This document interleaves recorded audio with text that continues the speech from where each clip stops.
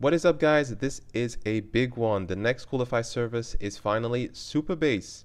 Supabase is your open source Firebase alternative. So what does that mean? It's a service that comes with a database, authentication, storage, as well as even functions. I'm going to show you how to self-host it. And once we've self-hosted it, you will get your platform that looks like this. So let's get right into it. We're going to go into Coolify, and in the projects tab, hit the add button. I'm going to call it Supabase.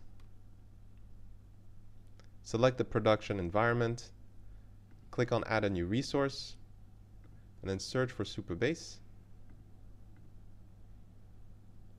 Now I'm going to select my second server here. I've got two because this is the server where Coolify is not running on.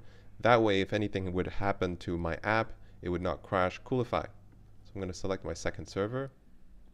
And now we are pretty much done. So right out of the box, you get a ton of services, as you can see here. And we've also got some credentials that we're going to need to use later. So let's go ahead and hit deploy.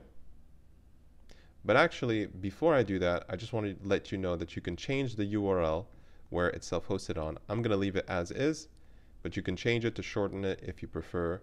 You could put it like db.selfhost everything. In my case, I could do that. But it's completely up to you. So I'm not going to be changing it. I'm just going to go ahead and hit deploy.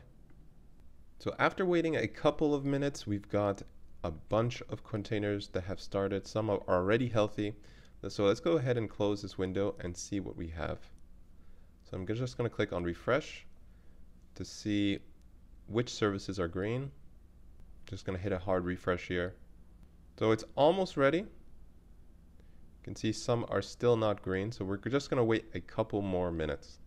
So there we go. All of our services have been deployed and they are green.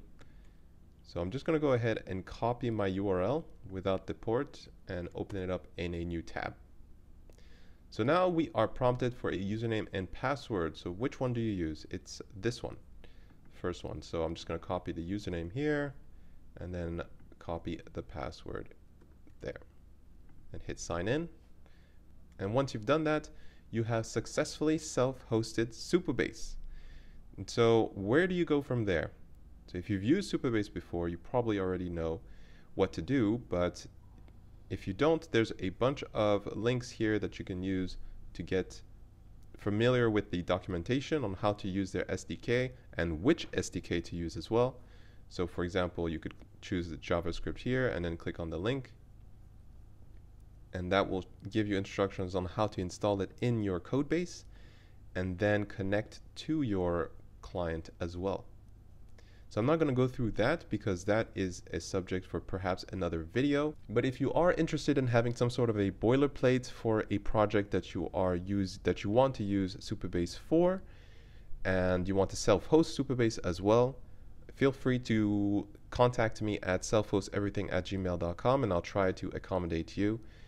But for the purpose of this video, this is going to be it. If you like this video and want to see more like it, consider subscribing, and I will see you in the next video.